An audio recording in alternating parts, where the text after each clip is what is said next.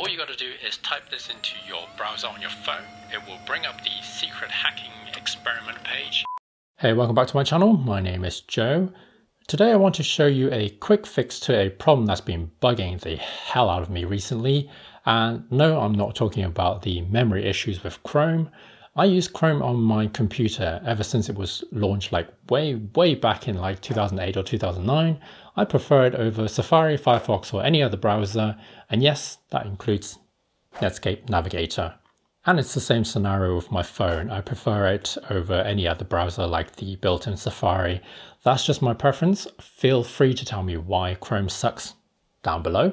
For some inexplicable reason, Google has made a small change to the G search button on the iOS device, which makes it infuriating to use.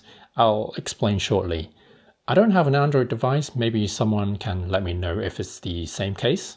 So here's the thing. As you may already know, in the past, if you press this button, it will jump straight to the search bar. Long press or 3D touch on the iPhone brings up the QR code scanner or the voice search function. If I need a new tab, there's already the dedicated button right next to it. By long pressing or 3D touch allows you to add a new tab, close or open a new incognito tab as well.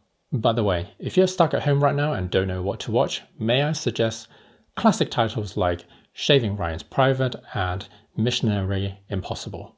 Now here's the problem. No, I don't mean the movie titles. Google has quietly changed the G to a plus symbol with the latest update. At first I thought it's just a design change, but oh no, it's far more sinister than that. If you press the button now, it will open a new tab, which is strange because we already had the dedicated tab button as well as the option to slide down to open tabs in the past already, so I don't really know why we need the third button to open even more tabs to do a search. So here's how it works. You have to long press or 3D touch the plus button, wait for the pop-up menu, select search, wait for a new tab to open, wait for the search bar to activate, and wait for the keyboard to pop up so you can do a new search. Now, you could say that why don't I just press the search bar at the top? Well, I find it quite awkward and difficult, especially on a larger phone and fiddling around with it so it's much easier to press the search button at the bottom, especially if you're holding the phone single-handedly, watching those intense movie titles that I've recommended previously. It just makes much more sense in the past having the search button at the bottom where the keyboard is just going to pop up from the bottom anyway, so without the need to shuffle around and open like a million tabs in the process. So I don't really know why Google has made this change. Not to mention all the extra blank tabs you're going to end up having open, and you're going to have to close it all one by one if you want to keep things tidy. Why the extra steps? Why do I have to open a million tabs to do a new search each time? Why did Milhouse have the bowl if he didn't own a goldfish? I wonder how many people got that reference. Okay, you've listened to me rant long enough and I've got a quick fix for you, and it's very simple. All you got to do is type this into your browser on your phone. It will bring up the secret hacking experiment page.